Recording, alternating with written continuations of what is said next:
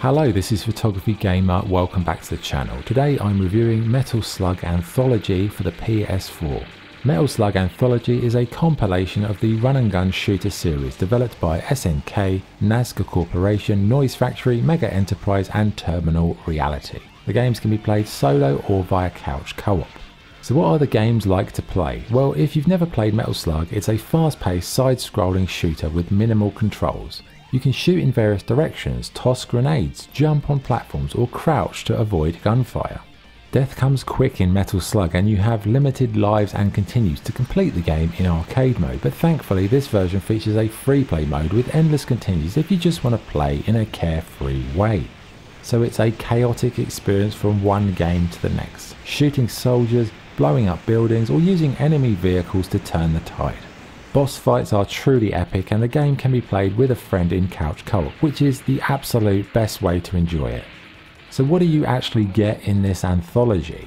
Well, you can play Metal Slug 1, 2, 3, 4, 5 and 6 and Metal Slug X, which is basically a director's cut version of Metal Slug 2 with minor improvements. Now, they're not all the same high quality. For me, 1 and 4 were the standouts, but they're all much of a muchness and it's hard to tell the difference from one to the other, visually, audio wise, but they're all entertaining to a degree and good fun. The graphics in Metal Slug are old school, retro styled but aren't lacking in quality. The characters are detailed, cool and quirky, the levels are colourful and varied with nice explosions and it's just very nice to look at. Sound is probably the most consistent part over all of the anthology, with catchy music, hilarious death cries and explosions that are a pleasure to behold.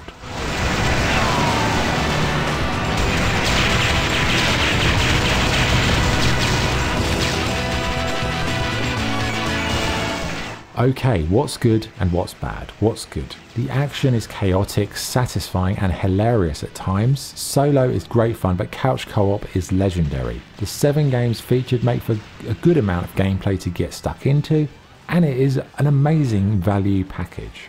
What's bad? Some of the games are a little bit samey, and you may grow tired of it after 2 or 3 games in the series. Okay, what is the verdict? Metal Slug Anthology is a great value package including 7 entertaining games of varying quality.